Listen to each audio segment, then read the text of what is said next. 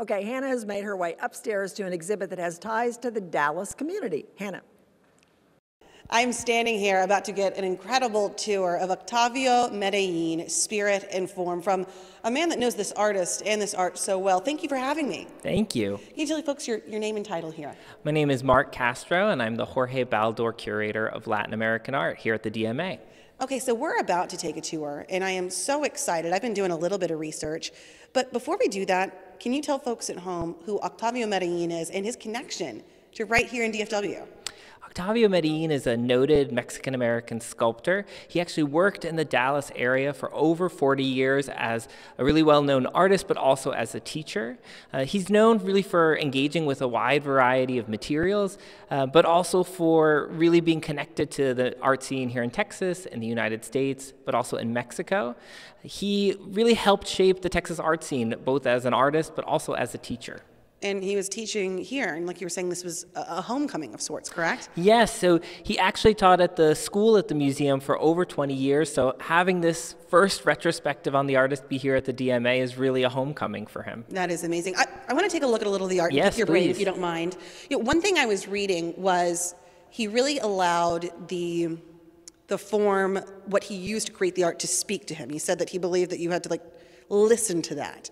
Talk to me about that process. Yeah, so he was an artist who practiced direct carving. He didn't use maquettes or plans. He often just got the log or the stone block and let it speak to him. He was looking for that form inside of the material. He believed each material had its own soul, and it was the job of the artist to connect with that and add to it. Oh, that's beautiful. One thing we were talking about, I think we both have a similar favorite piece right here.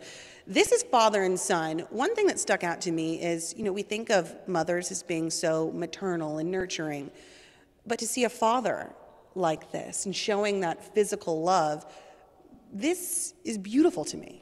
Yeah, it's something that's quite unusual. Like you said, you don't see that many depictions of fathers and their sons having a kind of tender moment. This is thought to be a kind of self-portrait, a sculpture of Octavio with his then infant son, Sergio. He made it after a trip to Mexico where the family spent a lot of time together in really close quarters. So it's, I think, a real beautiful testament to their connection. One other thing that I noticed is that it really leans into the connection between the history of Mexico and the history of Texas, and how these are two stories that are interwoven. What do you think people can learn by coming through this exhibit?